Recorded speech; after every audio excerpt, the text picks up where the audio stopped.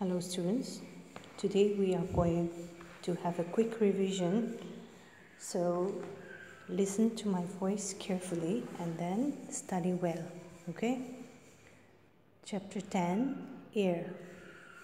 Question number 1. How does air become impure? Answer: when the little particles of dust blow and mixed in air, it becomes impure.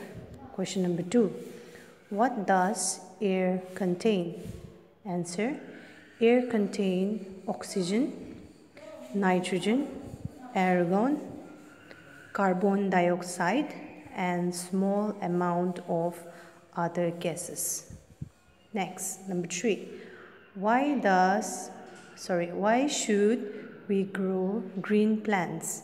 Answer: we should grow green plants and trees because they make the air clean and fresh. Number 4. List 3 properties of air. Answer: A.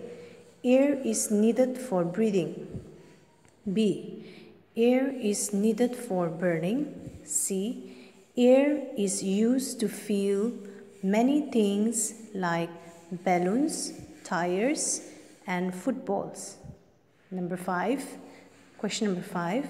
How can we get clean and pure air to breathe? Answer: to get pure air, our houses should have windows, keeping our surroundings clean, and plant more trees. Thank you.